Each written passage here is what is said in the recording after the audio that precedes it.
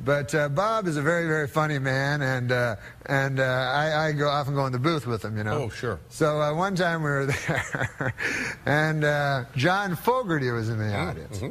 You know, a fortunate son, you know. So John Fogerty was there. So Bob Uecker is a very interesting guy. He thinks of everybody as the same. He doesn't think of people as stars or anything like that. He's a very down-to-earth guy. So he was talking to me. He says, "Hey, man, you know that guy?" I go, "Yeah." He goes, "That's John Fogerty, rock and roll singer." So I go, yeah, I know who it is." He goes, "Yeah, man." He goes, "But I played in a golf tournament with him." He goes, "You probably think of him as some that likes to bite the heads off of chickens, but this guy can."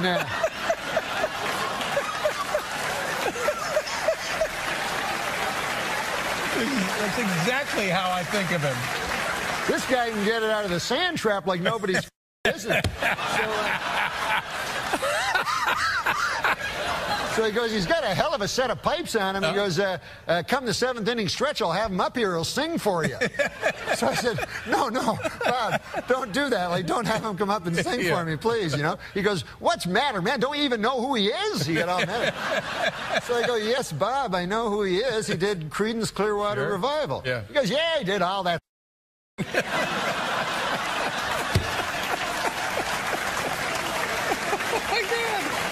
Oh, my God. Well, there you go.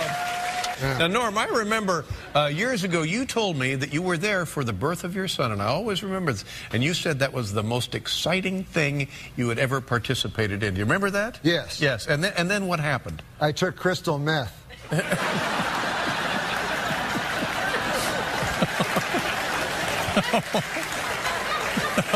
Oh, no, you didn't. I didn't know what you were getting. No, that's right. No, and then you said a couple of weeks later you went skydiving. Oh, was that it? Yeah, that was what it was. Yeah. Or hang gliding. Yeah, hang gliding. And how was that compared to the birth? It was. This was a joke I did at one point? I have to do your act for you now? Is that what it's come to? And you said that was much more exciting than the birth. Oh, I'm sorry.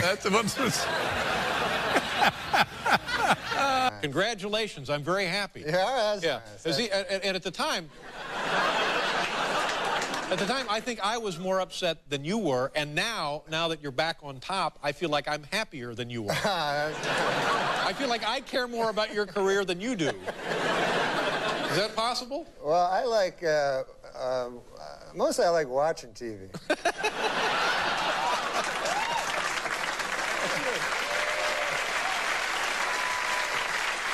Did you like watching TV? You had your hands full last night with the Academy Awards. You had 4 hours there. Did you get to see any of that? Well, I watched it all. I don't know the movies this year, you know? The nominees? Yeah, I don't know. I didn't see it. The only movie I saw was the Life is Beautiful movie. Oh, Roberto Benigni. Because I love Roberto Benigni. Entertaining. Yeah. But I'd never seen him in a movie. The only time I'd ever seen him was on your show, and he was always real funny. Yep. And so I went to that movie. It was in Life is Beautiful. And I'll tell you something about that movie. It might be a great movie and everything, but it's got a huge drawback. None of the characters speak English. You know? And for me, a person who it's the only language I understand is English, you see? So I'm screwed. I'm like, what the hell? And then, of course, and then the title is English. They fool you, you know? Yeah, so, Life is Beautiful. Those are all 3 English words, Yeah, there you go. So I wouldn't have gone if it was like, amore, d'amore, more, you know what I mean?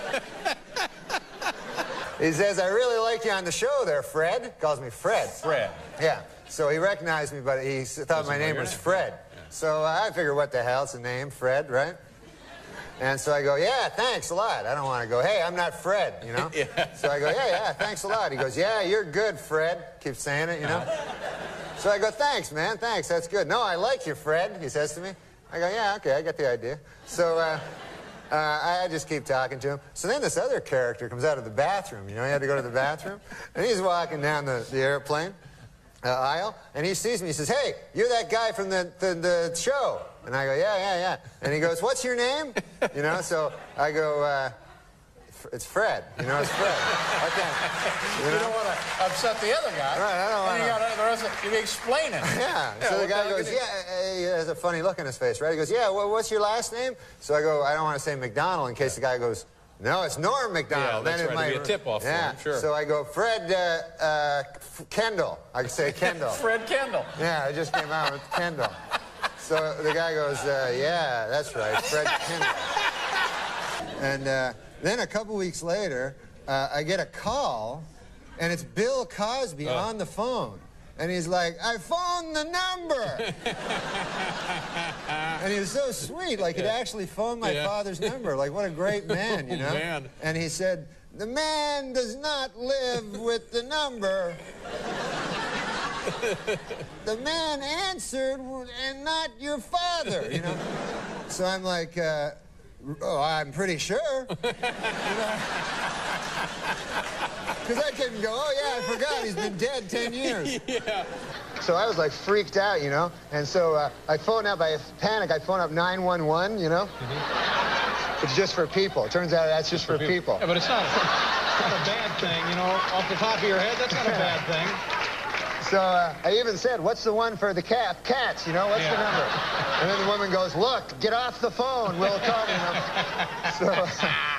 So every guy, it would be like he would use me as like the butt of the joke. Yeah. You know what I mean?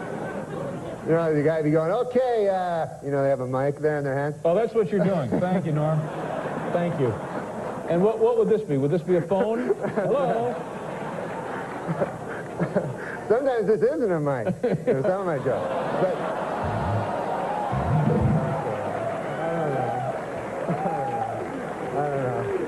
I don't know. So, the guy should have loved that in Canada, for heaven's sake. I should have used that. I wasn't that savvy at that point. But, so the guy's up there, he's got the mic, you know, and he goes like, he's using me, everybody, you know, it would be going like, okay, folks, here's the joke. Hey, what's your name again? Norm. There's this fruit Norm, you know, and they get a big laugh.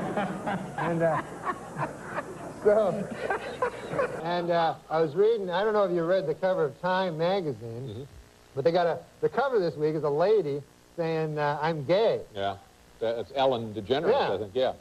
But that's got to be a slow news week, a lady saying she's gay. That's a big story. I guess. Yeah, and, but it's brave of her, though, you know, it's brave. It's brave Takes of her. a great deal of personal courage. Yeah. And I'll tell you what, I read just this morning that Richard Simmons now, to take it even further, he now is making a statement that he's really, really, really gay.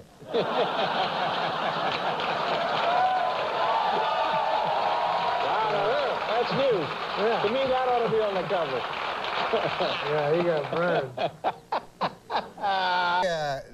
They said that this guy, Don Ohlmeyer, who turns out to be the president. Yeah, now I know Don Ohlmeyer, and just between you and me, he's an idiot. Oh.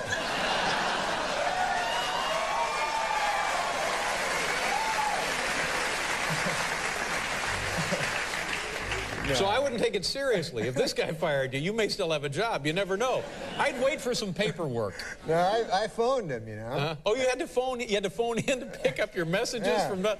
Oh, man. Yeah, so I said, hey, you don't know what to say. You're like, hey, how's it going there? You know, you're trying to talk about something else. Yeah. Did you have a turkey there for the thing or whatever? I don't know. And then, so he goes, oh, yeah, I'm firing you there from the show. And then I said...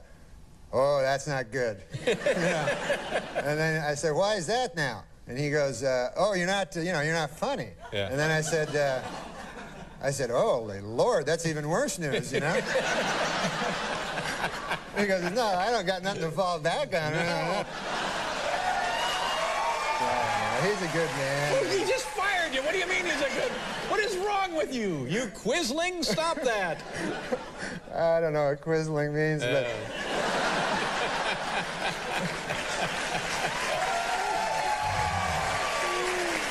But I mean, to me, like, you know, you have to be philosophical about these things. I mean, at first, like, when I found out, you know, I was upset. But then, you know, I really started to think about it, you know, and plus I drank a lot of whiskey. And then afterwards... the edge off it a little, I'm guessing. I just thought, like that. But then the next day I sobered up and I remembered, you know, that I still had some whiskey left. So you went right back to it. Yeah. You're the damn quarterback, Norm. You're the one who punches it over the goal line for pay dirt.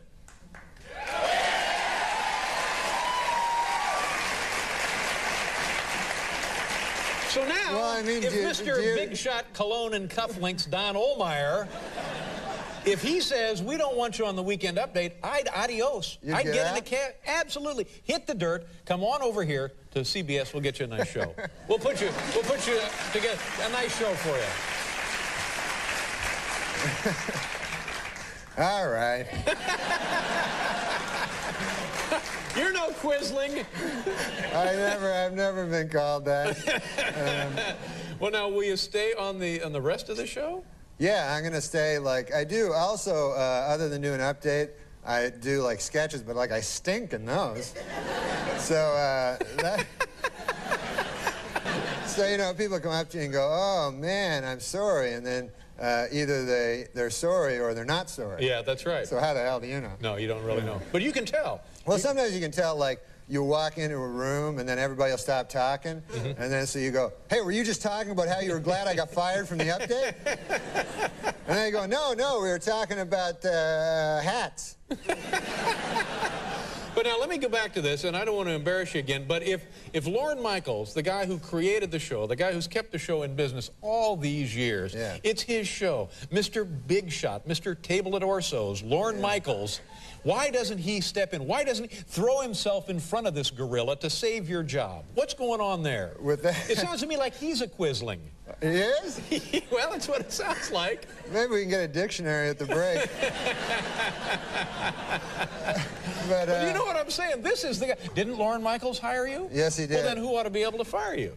Lorne Michaels, right? So where was he? Did he fire you? No, he didn't fire me. But he's like your buddy, right? You're buddies with Lorne. Yeah, he's a good man, and now, what did he say to you? Been very supportive of me. Well, I guess not. What did he say to you? He said to me, he says, he said, look, Norm, this is the deal. You know? He said, I want you to stay on as Weekend Update. Oh, good. Well, there you go. Well, great. So you got the job back. That's good news. Attaboy, congratulations.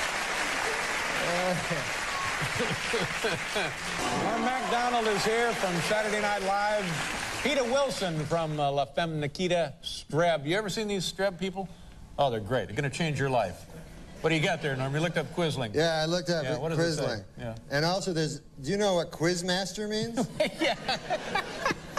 That'd be like Alex Trebek. Yeah, I knew that. No, Quisling is a master of ceremonies on a game show. There you go. Now, Quisling is a traitor who serves as the puppet of the enemy occupying his country. Exactly. That's what I'm talking about. Thank you very much. Norm MacDonald, you, sir, are no Quisling. I thought I was dumb when I didn't know what Quisling was. Yeah. I think I'm even dumber now because I still don't know what it is. But now, Norm, a couple of things come to mind here. This seems so preposterous to me, so unfathomable, so unreasonable that I'm guessing, oh, it's like a stunt, like a publicity stunt, like big-time wrestling or something. Is that kind of deal? Where you and Don Ohlmeyer will have a feud and you'll wrestle on the show or something for your job, one of those deals? No, I like Don Ohlmeyer. Oh, no, how can you like... This weasel fired you. No, but he doesn't think I'm funny. And yet you like the man. Sure, I mean, you know. Here's what. A lot of people don't think I'm funny. Enjoy your complimentary beverage. Now, tomorrow night... It ain't whiskey, but it's good. Now, there's a great song. Now, tomorrow night, come back on the show, or Friday night, come back on the show and do Weekend Update. You can do Weekend Update here. You can be the Weekend Update guy on this show. That'd be great. Well, there you go. Good.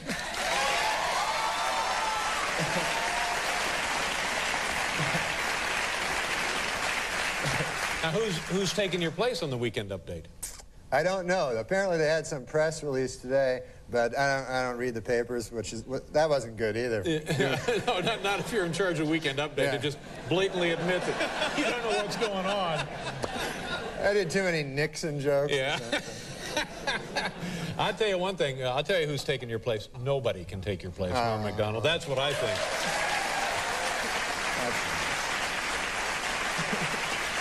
You don't seem to be taking this too hard. You seem to be taking it pretty well. Well, I mean, I don't know, because if somebody doesn't like you, and they own the joint, you know, that's fine. I mean, I don't know. Why would you want to work in that atmosphere? Why wouldn't you want to take a hike and say, well, I'll show you, I'll take my little weekend update someplace else and bury you punks?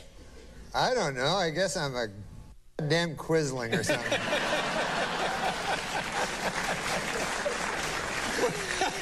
Norm, geez, I hope you land on your feet. I think you're going to, but you're going to be in part of the show anyway, right? Yeah, I'll be doing, you know, things. Yeah. I'll be, you know, now I find out. That hilarious impression of me, you'll be doing that, I guess. Why didn't they fire that? What they do is now they're saying, oh, we'll put you in a whole bunch of sketches, which I don't want to be in, because then they're like, here, you're the scientist, and you're the scientist in charge of Monkey Boy or some damn thing. And, you know, and then I'm like running in going, hey, cheerleaders, what's going on? I haven't seen Monkey Boy, and I don't know how to... That ain't a bad sketch, though, Norm.